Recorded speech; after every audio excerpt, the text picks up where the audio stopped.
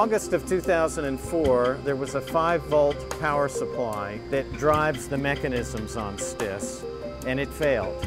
When that happened, it basically meant that STIS could not do science anymore. STIS was our first black hole hunter. It confirmed for the first time the existence of a supermassive black hole in the center of a galaxy, and it went on to make the first detection and chemical analysis of the atmosphere of a planet around another star. We want to keep on doing that kind of work. STIS is what's called a spectrograph. What it does is spreads the light out into its different wavelengths. That's really important if we want to learn about how fast an object is moving, what it's made of, what the pressure and temperature. It's getting at the physics of what's going on up there in the universe. You might well ask, if we're going to fly a cosmic origin spectrograph that's the most sensitive spectrograph we've ever put on Hubble, why do we need to bother to repair the Space Telescope Imaging Spectrograph? Space Telescope Imaging Spectrograph can do a number of things that COS can't do, and conversely. Between the cosmic origin spectrograph that's very fast and very efficient, and the Space Telescope Imaging Spectrograph that provides finer resolution and a smoother cut, as it were, through the light from a star or a galaxy, and you have a much more complete set of tools to use for a variety of purposes. It was huge motivation to recover STIS, so our engineers embarked on one of these rapid development programs, and the STIS failure was very easily characterized. We knew exactly what happened, we knew exactly what card, we knew exactly what component, and the challenge became, can we get to it?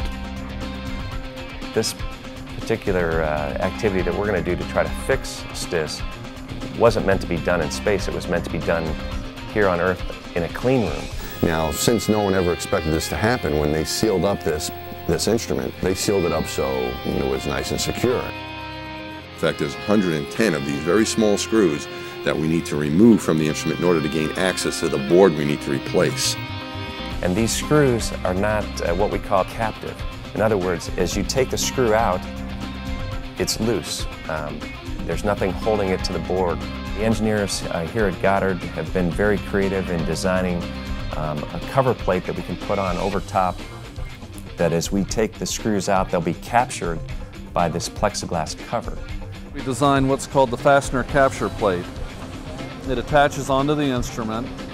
It's got holes that the astronauts can access their tool into. They're small enough for the tool bit, but not large enough so the fastener can come out. My job is going to be to drive each one of these screws, remove that plate, get inside of it, and then remove the board, much like you would remove a board in a computer in your house, except we're in these fancy clothes, a big fancy spacesuit, and we're using fancy tools to do it. We want to make sure we do it right. If we are going to go do exploration and continue with on-orbit assembly and test of spacecraft, we got to learn how to do that. We got to learn how to pull boards out and put boards in.